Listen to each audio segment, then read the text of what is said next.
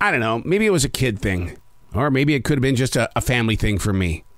When you would just kind of just walk up to someone and say, "Whatcha thinkin?" Did you do that? Or are we just being weird? I like what people think about. I do it every day that I go into my essential job, and I am with my team players. And I know that they are lost in a thought because, look, I live thoughts. I know what thoughts look like on a blank face. Whatcha thinkin? Does that sound like a smart butt? Does it sound like somebody who cares? Because if I walk up and say, "So what are you thinking about?" That sounded caring, right? If I say it that way. So what's on your mind? Hey, are you alone in there? What's going on? Whatcha thinkin?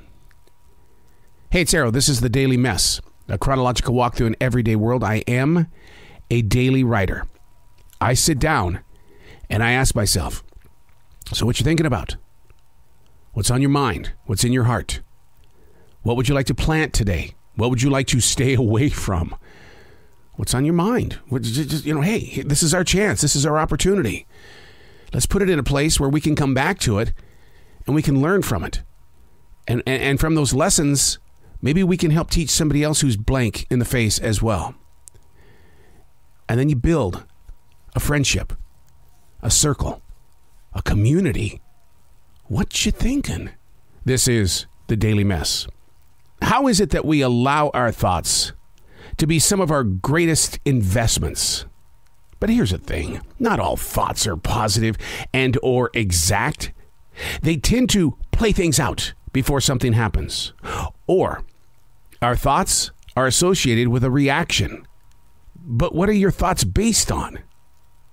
See, this is why I write. To take what's been thought and give it a feel to grow within. I mean, I'm just as guilty as anyone else. I tend to let a lot of thoughts get away from me and or give me a completely different identity.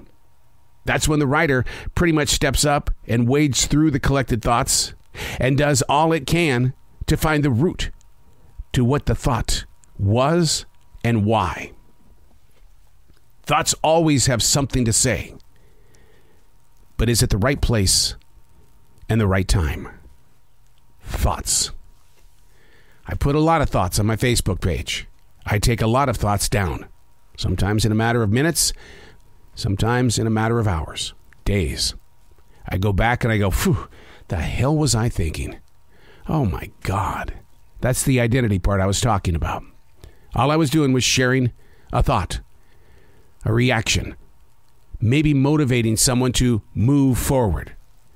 But motivating people has gotten me in more trouble because a lot of people don't understand my style of motivation. To get you going, to kickstart that engine of yours, to make you believe in things beyond what you could ever have thought. Thoughts, they get in the way. They can silence you. They can give you way too much energy. False motivation. And then you have to deal with more thoughts. Over and over again. I don't know what people think when I sit with my writing desk on my lap. Books that are stacked this high. Several different ones. Because each one of those journals represents a different layer of thoughts. Sometimes it's good. Sometimes it's not so good. But through it, I try to learn. Why? So I can come here and share with you my thoughts on your thoughts and how our thoughts, we can grow, we can move, we can have, we can also let go. I'm Arrow, and that's the Daily Mess.